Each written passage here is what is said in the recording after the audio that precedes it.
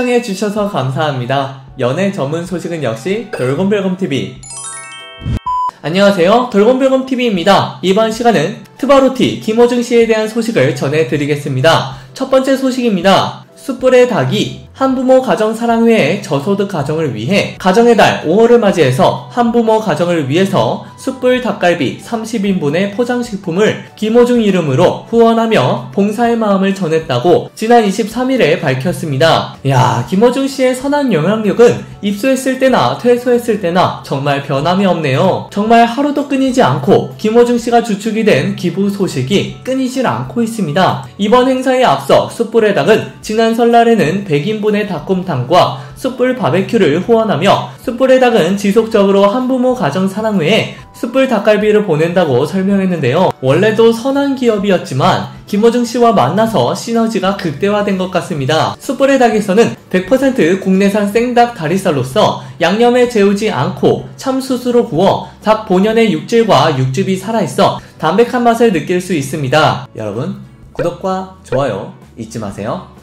또 온 가족이 편하게 먹을 수 있는 닭곰탕과 닭게장 등도 새롭게 선보이며 큰 주목을 받고 있는데요. 최근 김호중 씨의 이름으로 기부된 사례들과 더불어 숯불의 닭 또한 김호중 씨의 이름으로 봉사하는 선행으로 팬들의 호평을 자아내고 있습니다. 요즘에는 이렇게 가수의 이름을 빌려 후원이나 기부를 하는 것이 유행하는 듯 한데요. 이러한 유행은 얼마든지 해도 좋을 것 같습니다. 두 번째 소식입니다. 김호중 씨가 아이돌 차트에서 꾸준한 저력을 보이고 있습니다. 아이돌 차트 2021년 4월 3주차 주간 랭킹에 따르면 김호중 씨가 4위에 안착하여 인기를 입증하고 있습니다.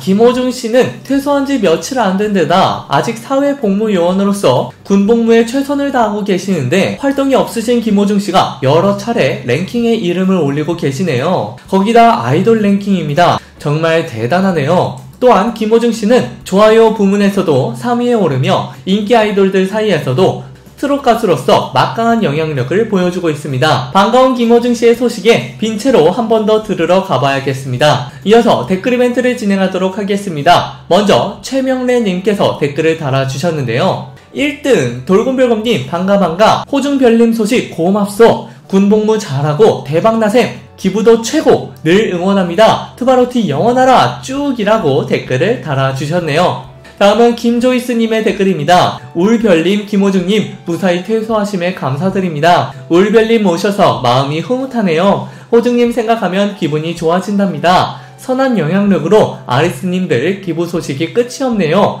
역시 김호중 아리스 영원하라 만개하라 라고 댓글을 달아주셨습니다. 다음은 차인수님의 댓글입니다. 우리 호중님 무사히 퇴소하심에 감사합니다. 옵스킨 대표님과 직원분들께도 감사드리고 우리 호중님의 선한 영향력에 주님자님께도 감사드리고 앞으로도 계속해서 사랑하고 응원합니다. 늘 건강 챙기시길 바라면서 화이팅 하세요 라고 댓글을 달아주셨습니다. 마지막으로 조은숙님의 댓글입니다. 별님 훈련 무사히 잘 마치시고 우리 곁으로 와주셔서 고맙고 우리 모든 아리스들 행복해요. 너무 사랑하고 보고 싶어요. 이젠 제대 날짜만 손꼽아 기다리며 별님을 기다려요 라고 댓글을 달아주셨습니다. 이외에도 댓글을 달아주신 많은 분들께 정말 감사드립니다. 화제가 되었던 트바로티 김호중 씨에 대한 소식을 전해드렸습니다. 여러분께서 응원하시는 김호중 씨에 대한 소식은 앞으로도 계속 이어질 예정입니다. 여러분들의 좋아요와 구독은 큰 힘이 됩니다. 열심히 노력하겠습니다. 지금까지 돌곰별곰TV였습니다. 감사합니다.